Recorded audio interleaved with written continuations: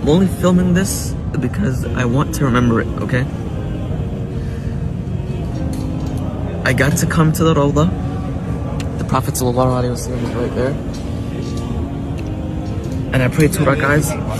And in sujood, I asked Allah subhanahu wa ta'ala, Ya Rabb, oh Allah, allow me to stay here until Maghrib. Allow me to pray Maghrib here. I'm heading out. I'm walking out. They told me to get up and leave. I'm walking out.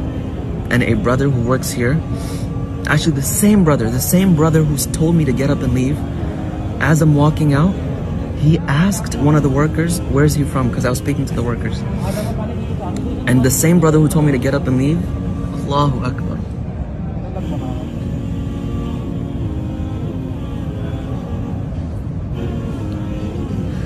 He said, tell him to sit there and pray Maghrib here.